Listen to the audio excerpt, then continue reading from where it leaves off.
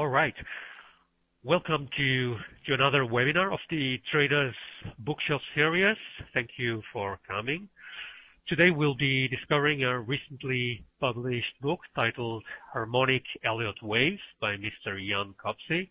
Most of you are already familiar with the author. Copsey is a veteran technician, having begun his career in Forex.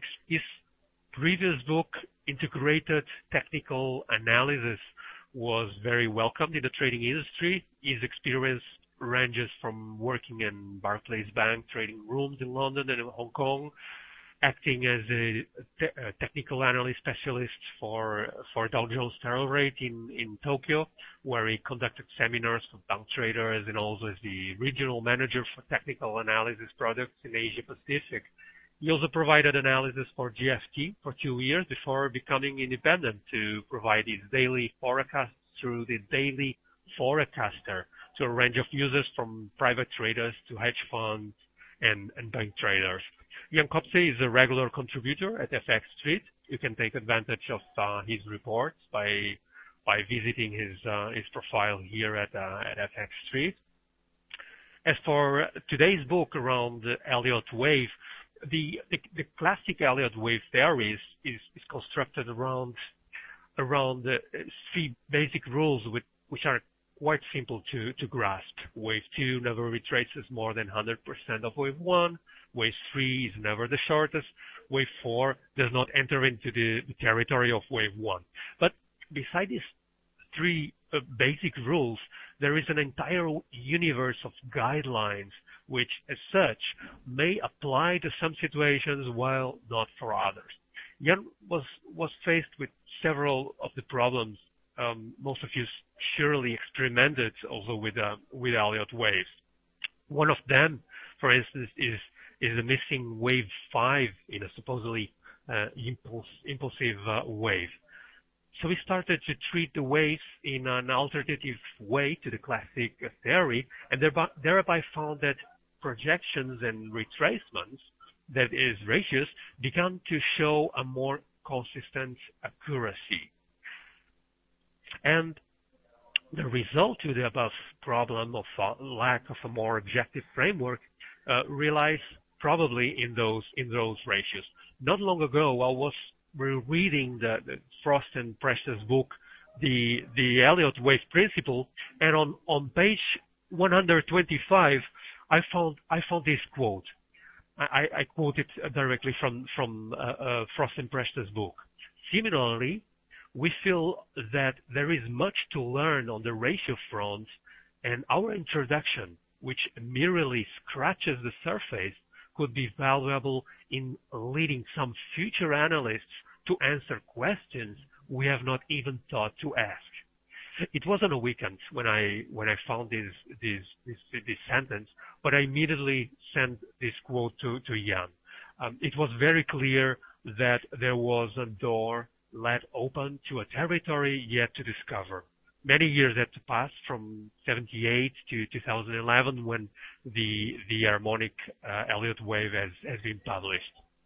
Today, we'll have the chance to hear from Mr. Copsey how he interprets and uses the waves. So I pass the microphone to him, and we'll take later. Thank you.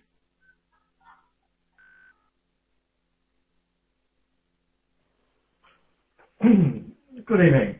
Well, it's good evening here anyway, and good day over there in Europe, and good day wherever you are. Gonçalo has basically given a very good indication of how Harmonic Elliott Wave came about. I've been practicing Elliott Wave for, well, now it's been something like 22 years, 23 years. And when I came back to full-time forecasting, I became very, very frustrated because I could never really identify when a wave was going to end and when it was going to start. And in many cases, it was very, very frustrating trying to give advice to people when you weren't absolutely certain where things were going to stop. So what I did was began to look at the wave structure backwards.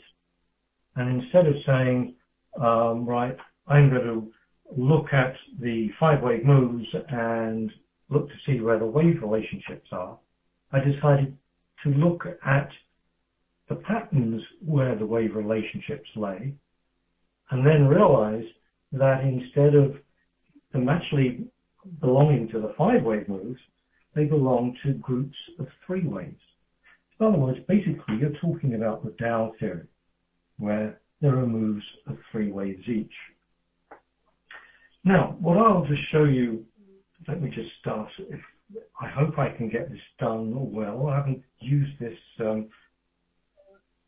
thing for a long time. Can you see my... probably not. Let's try again. Can you see my screen? Yes, you should be able to see my screen now. Let's look at the basic structure that Elliott proposed. And looking at, you can see a fairly complex structure where we have an extended third wave. Now, within traditional Elliott wave, everything comes in 5s. 1, 2, 3, 4, 5 makes a wave 1. We see a correction of another 5 waves, and that is another wave 1, a wave 2, wave 3, wave 4, wave 5. So that is an extended wave 3, a wave 4, and a wave 5 of sorts. So that is the basic idea behind the Elliott structure of looking for 5 waves and looking at the terminal points. Now, a lot of the time, it's very nice to draw these 5 waves, but it's not always obvious. And I found very definitely that sometimes you'll get waves where you don't expect them to be, and I can prove that in the S&P. What I want to do, though, is show you where I started to find out how things actually work. Let's take away the traditional Elliott count and put in how I see things moving. Now I'm drawing here the waves, again, the 5-wave moves, 5, 5. I'm using the same structure, all 5 waves. Ahmed, you don't see the drawings? Can everybody else see the drawings? I've had a few yeses already, so it seems to be okay. Yep. Others are seeing. So if there's some problem with Ahmed, I think there might be something on your, I don't know what part, something's going wrong. Now, within this, you see I'm drawing across the 5-wave moves all the time. Except here, you can see, as you will see, if you've ever tried to read waves, they're not always clear. Now, what I found was the wave relationships lie within the 3-wave moves related to each other. So this 3-wave move to this 3-wave move and this 3-wave move. Right, back to this 5-wave move. I found that this 3-wave move was related to this 3-wave move, and this 3-wave move was related to this entire move. So what I did was begin to count it differently. And I basically said, well, I'm going to look at this within the Dow theory point of view and say, we're going to see an ABC in wave 1, a correction in wave 2, corrections I have made no changes to them at all. And then a 3-wave move in wave 3, the corrections, and a 3-wave move in wave 5. And that is where I see the wave relationships. Now this covers the point where we don't have extended waves in a harmonic Elliott wave. The structure remains exactly the same throughout. Now what can happen as well are failed fits. So here is a double extension. Excuse the letters, the numbers being a little bit away from the chart. I'm going to fill those in. Basically, the 5-wave moves again. 5, 5, 5, always 5 going up. Okay? A 1, 2, a second 1, 2, a third 1, 2, 3, 4, 5 to make this wave 3, It's wave 4, wave 5, in the curly brackets, wave 3, wave 4. Now, the wave 5 didn't reach the previous wave 3. So the idea is there, that is where the failed fifth came from. Well, if you look at the harmonic structure, what you'll find is that it fits in pretty well. So you have the wave 1, wave 2, 3-wave, wave 3, wave 4, 3-wave, wave 5. Great, it's finished. And then it just didn't get up to the top. So actually, what had happened is an ABC X, or maybe if somebody counted it in a different way, it could have been an A, B, C, something like that. So the failed fifth, in the way I see things, is really a byproduct of the wrong structure being used. It doesn't change any of the rules that Gonçalo has already mentioned in terms of wave 1. Wave 2 can never retrace more than wave 1. That's very logical. The wave 4 doesn't retrace beyond the limit of the wave 1, the peak of wave 1. And that wave 3 is never the shortest. In my book, almost always wave 3 is the longest. I have noted that sometimes you get a very long wave 5, but it's not that often. So here you see now there is a standard wave structure all the time. There's no change to it. It is basically 3, 3, 3. I've had several people write to me saying, but if you're looking at this, an ABC, that could be an X, ABC, X, ABC, how do you know when you're getting a trending move or when you're getting a corrected move, a triple 3? And the answer lies in ratios. Now, this is the key behind harmonic Elliott wave. And I'll show you an example of this, a real life example that actually completed today. I was quite delighted. It's a very appropriate day to hold this webinar because it's worked perfectly. It's ratios. And it's also alternation. Now, in traditional Elliott wave, just to cover alternation first, the theory is that if you get a simple wave 2, you will get a complex wave 4. And it's basically that. Or if you have a complex wave 2, you have a simple wave 4. In harmonic Elliott wave, there is an extra added feature that I find exceptionally useful and actually quite powerful. And that is, if you get a shallow wave 2, you'll get a deep wave 4. If you get a deep wave 2, you'll get a shallow wave 4. What's more, you will find that the sum of the ratios of wave 2 and wave 4 will center around 100%.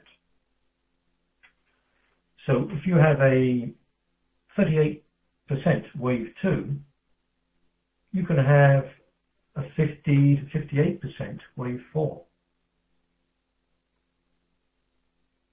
If you have a very deep wave 2, say 90%, you may only get about 14% in wave 4. It depends on where what you're currently looking at, whether you're in a trending move or whether you're in a corrective move. Because obviously 5-wave moves within the harmonic structure will only make 2 waves, a wave A or a wave C. They're the only 5-wave moves in the structure is a wave A and a wave C. Everything else is done in 3s. So what you will find is within a trending move, a very strong trending move, you will find that the sum of wave 2 and wave 4 is closer to 80%, 80 to 90%. If you're in a corrective move, within a triangle or something like that, you can get the sum of wave 2 and wave 4 getting to more between 100% and 120%. if you get a very, very deep wave 2, and 95%, 100%, then wave 4 can break away from that guideline. And it is only a guideline. But it's a very powerful tool to be able to recognize waves. Now, let's just get this up. The wave relationships, just to show you where they are.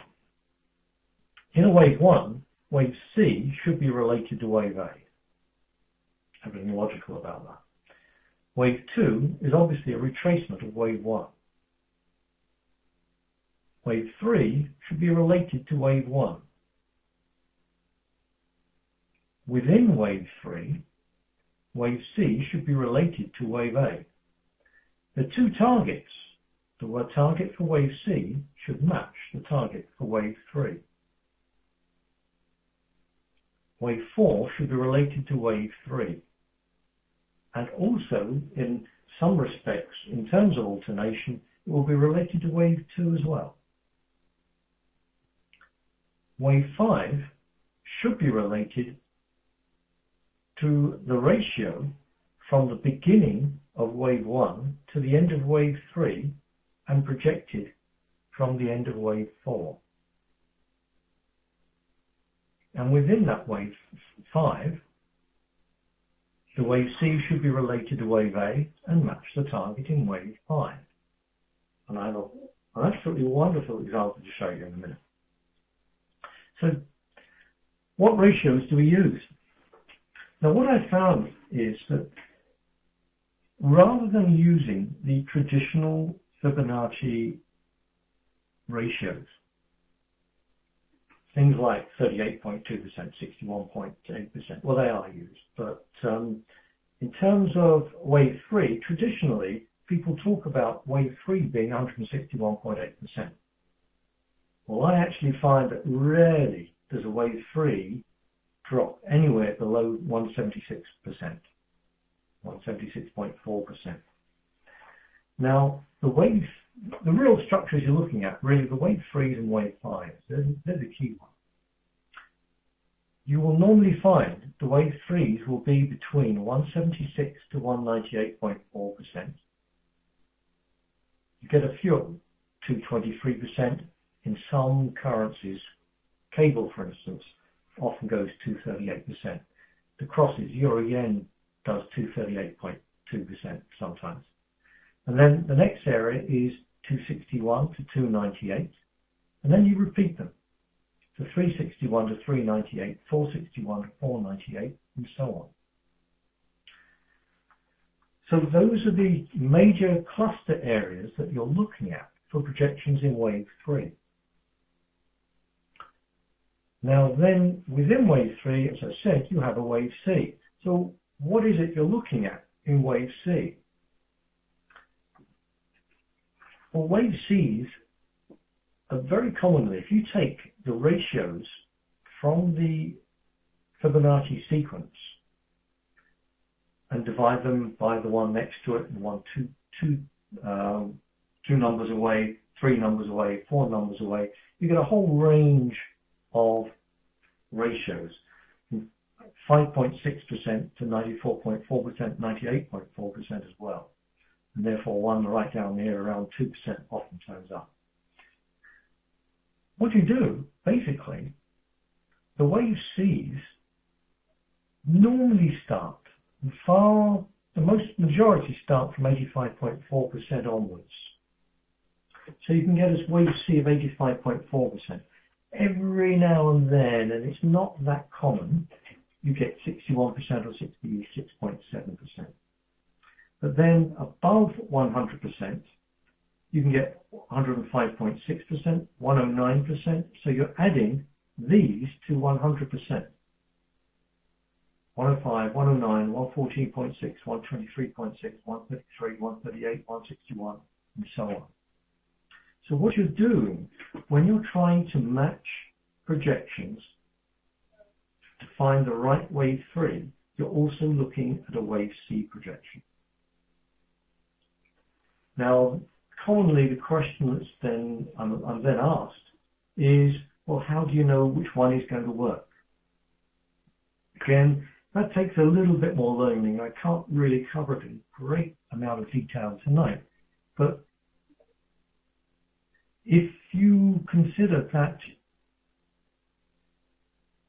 you will find out within harmonic Elliott wave that there are common areas where price is going to go to. I'll try and show you one in the Dow Jones a bit later, because I put that in the book, and it came, the forecast I made in the book turned out to be almost spot on. But the reason I made that call was because I knew that if my wave structure was correct, I knew that the Dow Jones would have to approach 14,000 again. So if it had to get to 14,000, then the wave 3 must come to around about this sort of area, so that we have a wave 4, and then the wave 5 had a projection that would get towards 14,000. So that is how I basically said this was the rough area. So you can do that. And you will see that in a second with an example in the Swiss franc that finished today. So let's just have a look in a graphic way on how you look for these ratios. They're quite wide. A wave B can be really shallow, 5.6%, 14.6%. It can be 100%. And there is no way of knowing in advance how deep it's going to be. That is something you have to work with and acknowledge that you cannot be totally certain. The 61.8%, the 50%, they're rough and they're okay, but I don't find they happen that often. The projection in wave C, as I say, can be probably anywhere between 85.4% and 61.8%. However, you'll have to use other techniques. You'll have to look at the previous wave B of wave 5. You look at pivot levels. You look at previous highs and lows. Your swing highs and swing lows that have some sort of impact. So you have to use other little techniques within this to identify where you're going to get the wave A and the wave 1. So that finishes the wave 1, and we get a correction in wave 2, and that's rather like wave B. It can be anywhere between 5.6% and 100%. And again, you have to work with this sort of issue. It's going to happen every time you come to a 1-2, and there's nothing you can do about it. So once you've identified 1 and 2, and obviously it's vital that you do, because until you have identified for sure the wave 1 and wave 2, you cannot project any sort of targets for wave 3. Well, what will happen is you'll get an ABC to make wave 3. The wave B of wave 3 is generally, the vast majority of the times, between 14.6% and 58.6%. Every now and then, and mainly within corrective structures and not in a trending structure. It can happen in a trending structure, but the majority of them happen in corrective structures. You can actually get a wave B of wave 3. I've seen them down to 90%. And that's one big difference between traditional Elliott wave and a harmonic Elliott wave. Something you have to watch for. Because the normal concept of wave 3 is it's the strongest and most powerful of all moves. But quite frankly, there are times where it really does correct quite deeply. Sorry, let's just go back. That should be showing you this should be, 85% to 61.8% of wave A. And we will have the wave 1 times 176 and 298.4%. Is wave B, wave 3 my sweet spot? No, it's one of the most difficult, because wave Bs, wherever you are in the structure, whether it's corrective or anything else, you never know what it's going to do. I'll try and show you that in the S&P, which had an extremely small wave B at one point on the way up. And you have to be very, very careful with it. So wave Bs are actually the ones I really don't like at all. So wave 4 is going to be a correction of wave 3. Generally between 14.6% and 58.6%, and you have to obviously refer to alternation, and that will give you an idea of approximately where it's going to end up. And finally we get a rally in wave 5, 3 waves.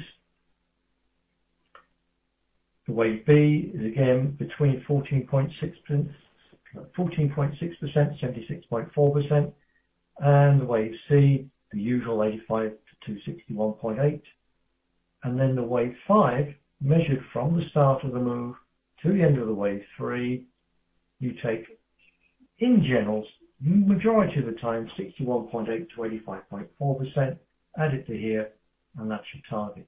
The vast majority is 61% to 76.4%. You can get 50%, especially when you're getting towards the end of a move, and a whole lot of projections come together, you can get 50% as well. So that is how the structure develops. But of course, apart from the fact that you've got the wave C projection and the wave 5 projection, you have 5 waves in wave C. So you've got another wave 5 projection. So you should have 3 projections all at the same area. Now, as I said, I was going to show you the example of the Swiss franc. Now, I had been holding this target for a while, but I finally announced it just over a week ago. And I said, once we've seen the wave C of wave 5, we should then move higher to the 76.4% projection in wave 5 here, between 97.12 to 17, which is also the 176.4% projection in wave 3. So I had today's high as a 176.4% projection of a wave 1. That came from 89.31. And within this, the wave 5 was around about 76.4%. They were just 5 points apart. And this is where we ended today, 97.19, just 2 points above the target I set. And within that, we also had a good ratio in that wave 5 as well. Now, let me just show you how that came about. I use a spreadsheet. The move from 89.31,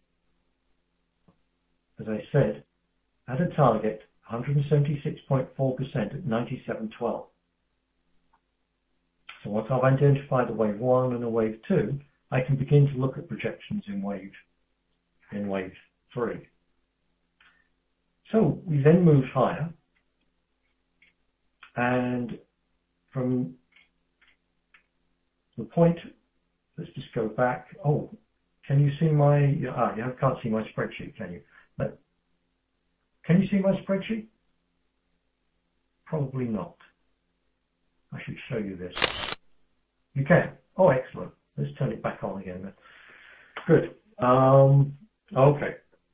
So from the target here, last, let's take it back. Go back to this last one. Apologies for that.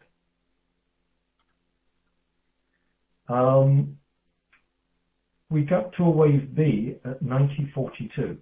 So this was the wave B of wave 3. So from 90.42, we moved up. We came up to a 294.4% projection in wave 3. We had a pullback in wave 4, and there was the 76.4% projection in wave 5. That was 97.12.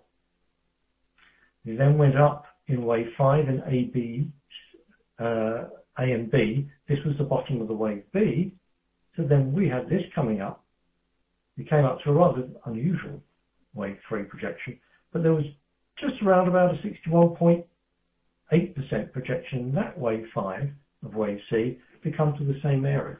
So we had 3 targets from 3 different parts of the wave structure, all pointing to exactly the same point. To show you how that works, let's just take that down. Right. Hopefully,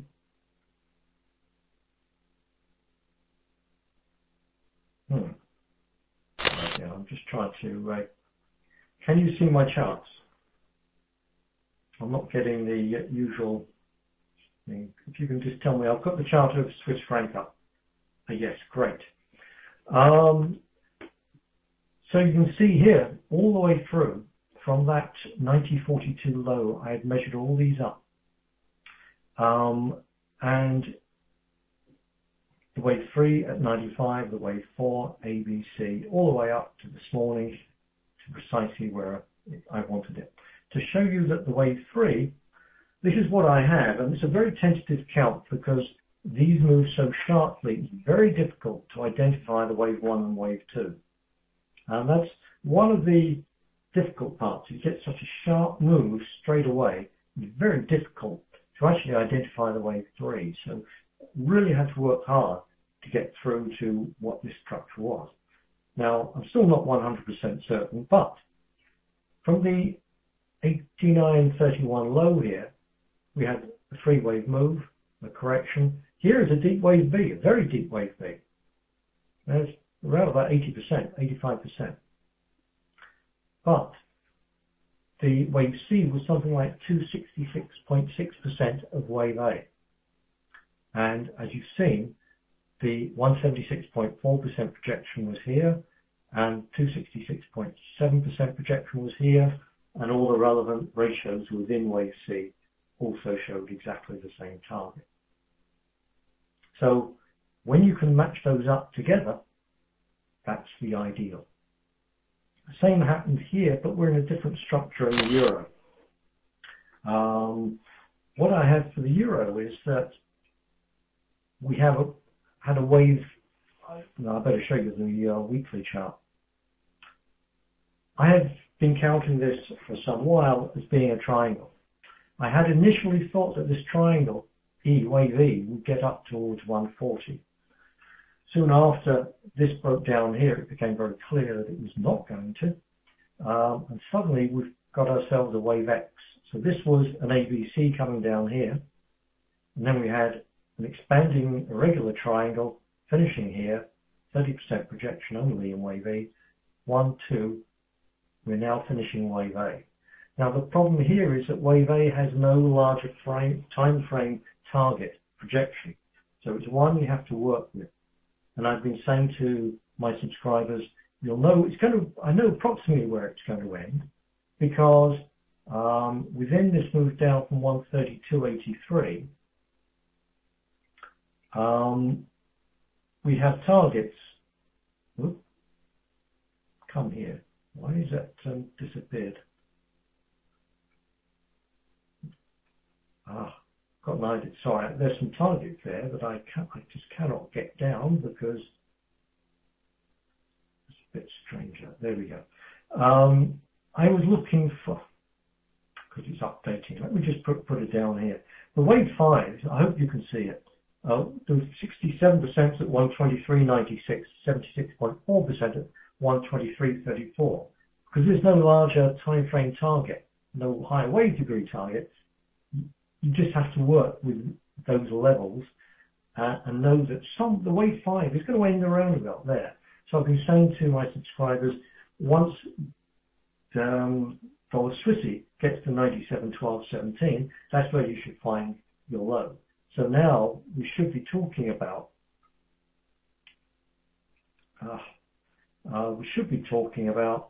a wave A in here. So we should be looking at a wave B.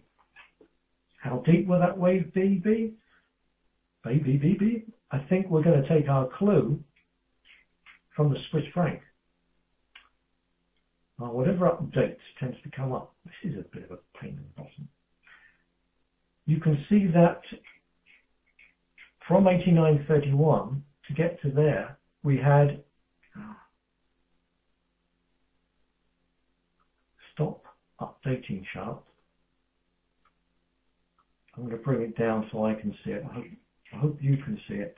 The wave 4, because wave 2 is 82%, wave 4 is probably going to be maybe 23.6%. Now that is actually quite convenient because, just go back to the Swiss franc, that comes down to about 95.5. If you think of Elliott's guideline that after a 3-wave move, and this particularly happens in wave 5, it moves back to the span of the wave B. This is the span of the wave B, so it's going to be a very shallow pullback. So therefore, the wave B and wave 3 of the euro is probably going to be equally shallow.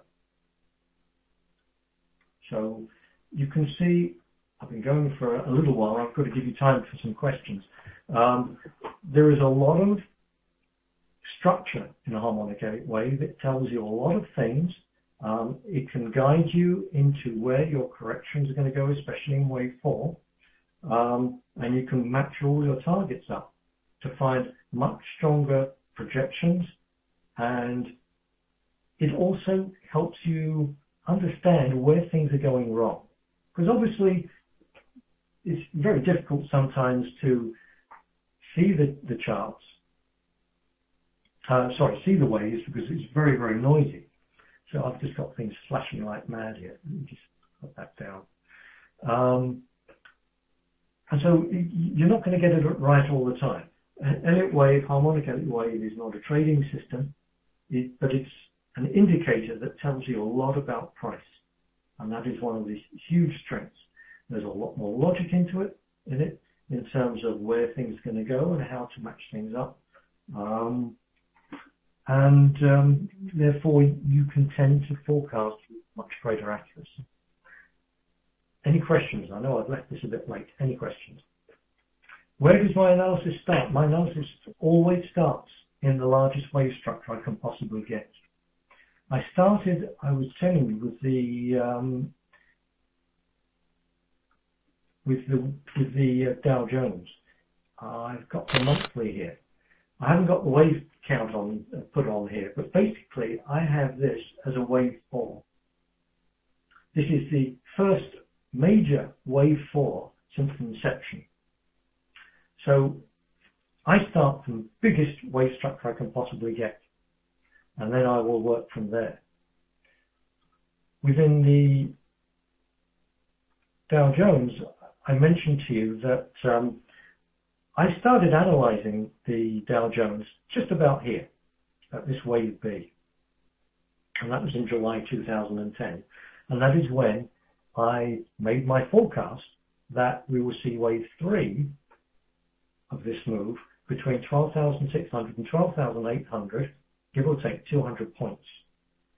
And I said in July 2010, once it gets there, because this is shallow, we will see a drop of at least 20%, a price drop of 20%, because that represented a 50% correction, which would have to be, because that was about 33%, it would have to be at least 50%. And it came to about 52%, I think.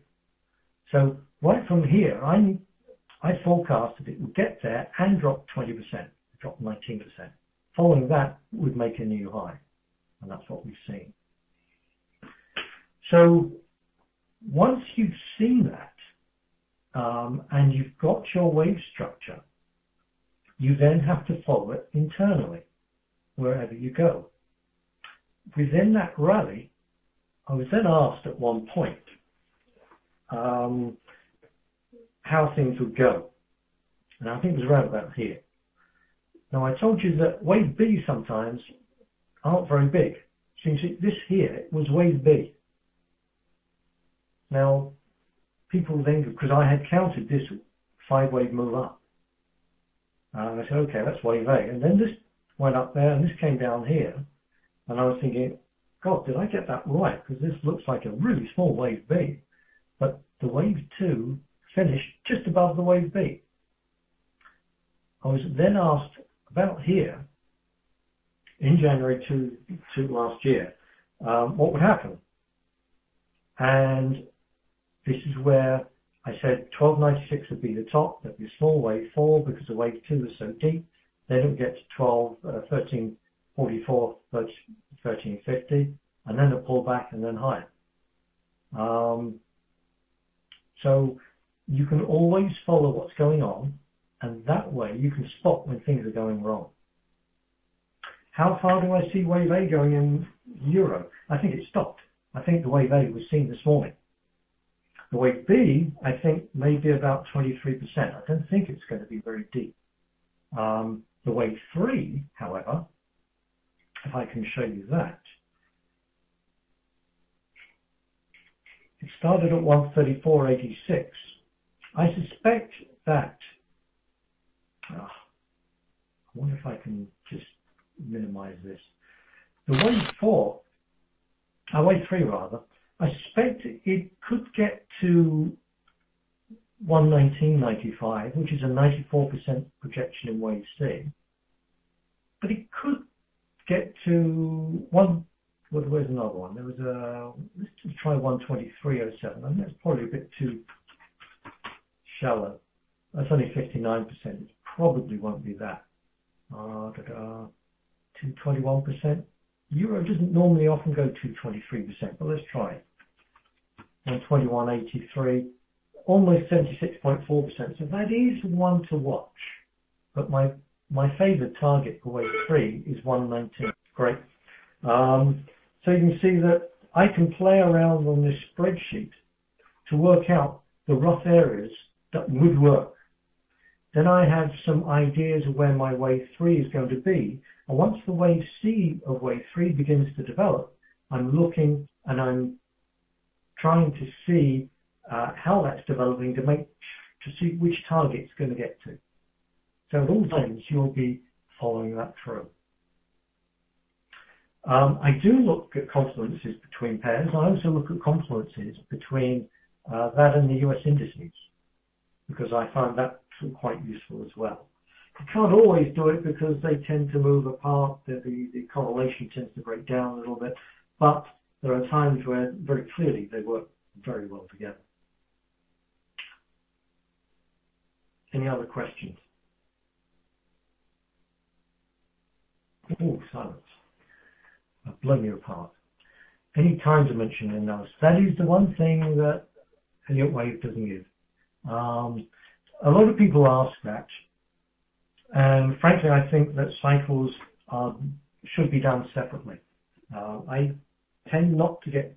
I haven't really studied analysis or time analysis that much. I do it in a very long time frame, but not in a shorter time frame. And I do have a couple of people who let me know what their cycles are saying. One guy said it was euro should have bottomed last week, so that was wrong. The S&P index, I see an ABC within wave 3. I thought the wave 3 had, well, I don't know when you came in, CJS, but that's the whole thing about harmonic Elliott wave. It's in threes, and that's where the wave relationships lie. I've got an idea you came in a bit late, but everything comes in threes. Could I go over the beginning of that as the screen was black about the last bit about Euro's next move? Yes. We've seen, I think, wave A this morning, and therefore I'm looking for a projection in wave 3. And I'm looking at potential for 223%, and I think more likely to 261% at 119.95, which actually that's probably going to be wrong at 128.37. I think probably 123.57 we saw today. I think we could only see 125.76 to be perfect. No, because that was the wave B of. That doesn't seem correct.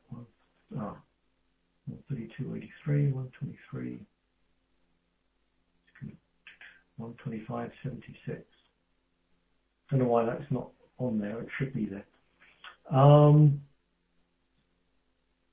And that would tend to suggest, let's have a look at a shallower.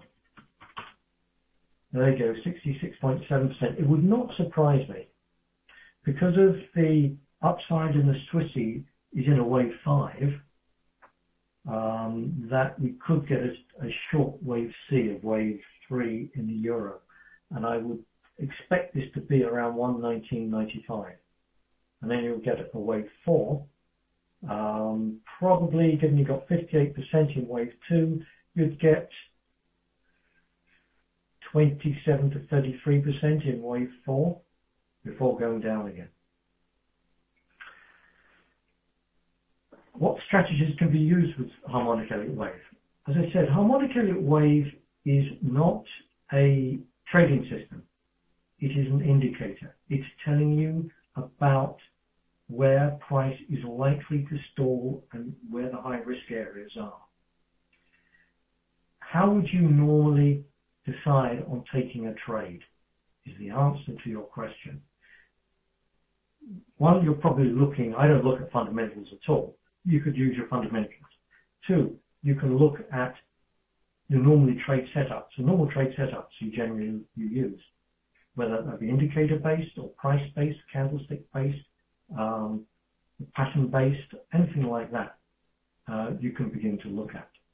If you believe that you're in, say, a wave 3, then you can begin to look at selling into pullbacks in a downturn, that sort of thing.